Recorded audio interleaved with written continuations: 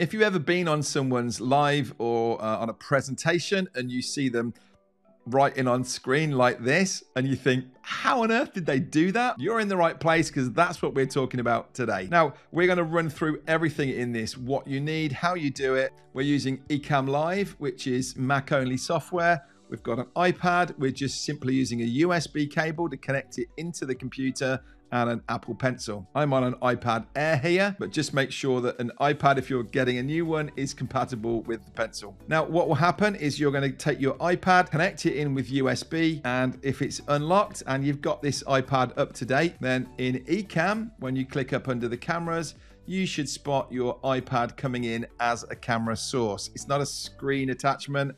It is seeing it as a camera. If it isn't appearing in there, try a different USB port, fully close Ecamm, open it again. If that's not working, close your computer down, open it up again, maybe close and open up again your iPad. Sort of standard fault finding, really. If it's really not working, let me know. Let's see if we can fault find this and get you going. But for me, it just instantly works straight through. And then over on your iPad, when you open up GoodNotes, I've already got this open. At the top corner, if you go back, it brings you back to your documents window. Just hit new on here. What we've actually done, and we've done a blog post that sits alongside this and breaks it down into nice bite-sized chunks to follow along. Some of you I know prefer to read it and look at the images than watch the video. So we've done that, and over there we've put links that I'll be talking to you about here. And the most important link is one to a PDF document that we've given you that is 10 pages of green screen in the right format that you need for this screen. So at the bottom, you have an option to import wherever you downloaded it to.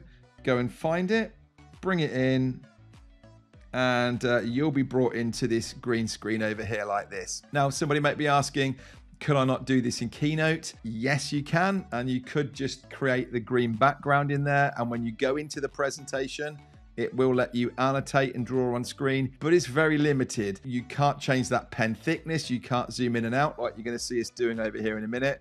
Honestly, we've tried half a dozen different of these note-taking apps, different ways of doing it, and GoodNote is just the best as far as I'm concerned. So if you really want to impress your audience, I think it's definitely worth a subscription, and take this out. So we're kind of ready over here. One of the tips that I would recommend is over the top of this as a screen protector is a kind of a matte film that is, I can't remember the name of it. It's paper or something as an overlay.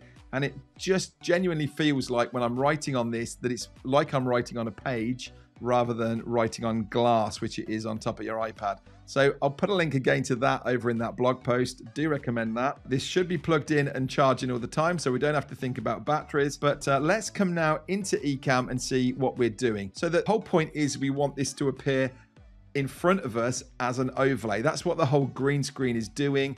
We're going to bring the green image in. We're going to then extract the green. And so all we're going to be able to see is the text. And your audience are going to be blown away. So we're going to create a new scene, always creating new scenes for different changes like this. It's starting off with this camera at the bottom. And as I say, Ecamm is seeing your iPad as a camera overlay. So that's what we're doing. We come down here to camera. By default, it's chosen the same camera. I click the little pencil symbol and we select our iPad. And in it comes, and that is just a mirror of what's there on the screen in front of me. So nothing wrong with that. Now, if I blow this up to full size, we can see along the top here our navigation. And actually, while it is there, let me just show you this.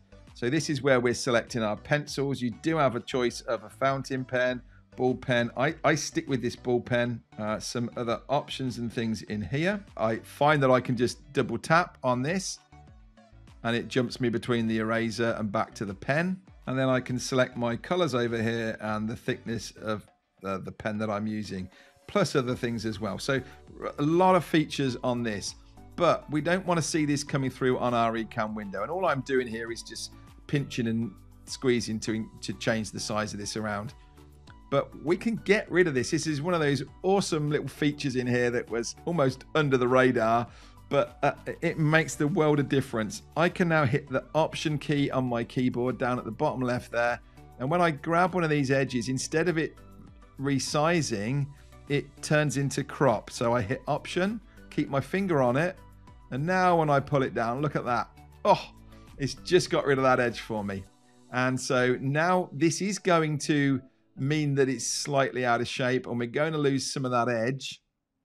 What I tend to find is push it up to the top left corner and then pull it down and off the screen. You can keep resizing that, but try and tuck that top left corner in, because it means that when we write up in the top left corner, it's not going to disappear off the page. And come on, I'm itching to have a go at this. So let's just write hello. So you can see what's happening. It's coming in here like this, but we haven't actually applied the green screen to it yet. So camera effects, remember this is a camera. If you haven't got this open, it's this little magic wand symbol here. And then I say on my iPad, green screen. By default, it's going to apply a background image, but we want to have transparent. And there we go. That's how we write on screen. Now, as I say this, GoodNotes, one of the things I can do on here, look, I can pinch and zoom on this, and you can see that starting to move around on the screen. I really like this way of working with it, and I tend to use this middle pen, and the reason being you can see down here, we got our different, I gave you 10 pages. You can come down here and move between them. Let's find a blank one. If I zoom, let's kind of pull this out. In fact, I'll just draw a line. I want to see how I'm using that line there as a measure. So that's about the size I want for my writing. Double tap to go back to my eraser.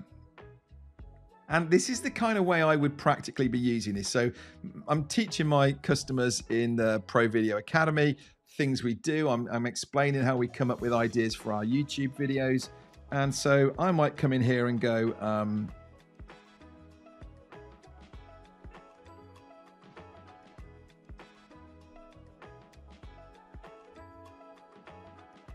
best lighting. And so I'm writing this on here, and then we're thinking, okay, well, what other videos could we make around this? We talk in our YouTube Academy about clustering these videos. So maybe we say, what would be another good video? What maybe when I'm talking about lighting, I might link off to something else. Well, let's talk about wearing glasses and reflections.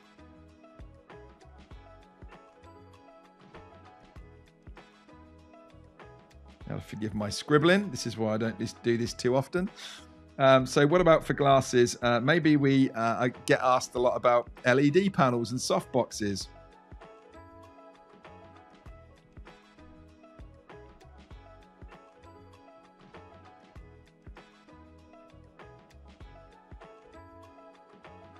So we'd make a video on that.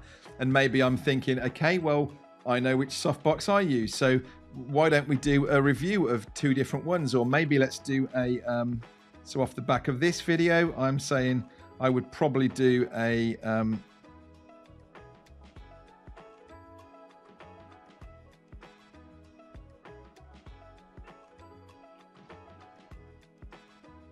Godox SL60 review.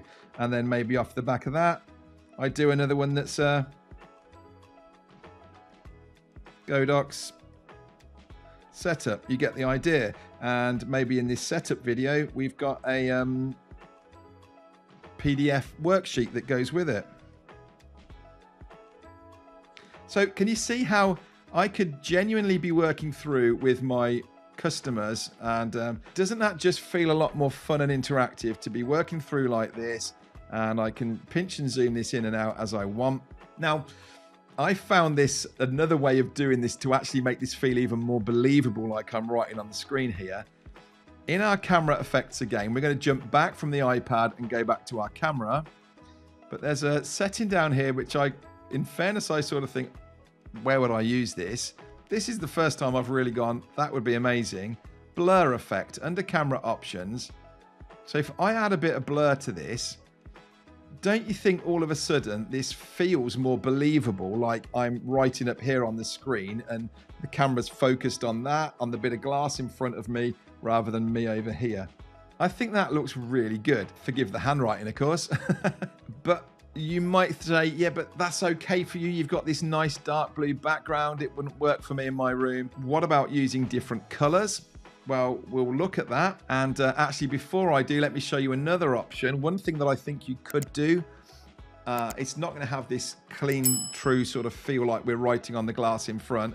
But if you're really struggling with the background, that in your room, maybe you've got a busy bookshelf where it's white and there's lots of colors and things going on. One thing that we've done as well is to go off to somewhere like Canva, start off with a YouTube thumbnail image to get the right template size, and then just drop a color onto it, take it back to 50% opacity, and save it out as a transparent image, as a PNG file. And so here's an example of an orange one that I brought in. And so initially I can pop that onto the front, push it to make sure it fills the size, and then slip it under here. And so now I've organized these layers so the higher layer sits closer to the front. So I've got that's my camera writing on the front. That's this layer. We've got it blurred in the background. So as we build this back up, we're now jumping from this scene. We could come across to this, and you know, that's not bad as a backup if you find that your background is too busy. And it doesn't have to be orange, it could be any color that you want. What do you think to that? That's another way of doing it. Now let me just come back to, I'm gonna knock that off for now. I don't particularly want to keep that one on. What about other colors? Oh, I'm using white here. We do have other options on the pen tool here to go for. Let's pick a bright red one. How does that look? Notice that it's a bit pixelated around the edges of it. You've got this, you know, there's little bits of yellow around the side there. It's green presumably, but it's picking it up. So although it looks nice and clean on here, or the same if I went for black,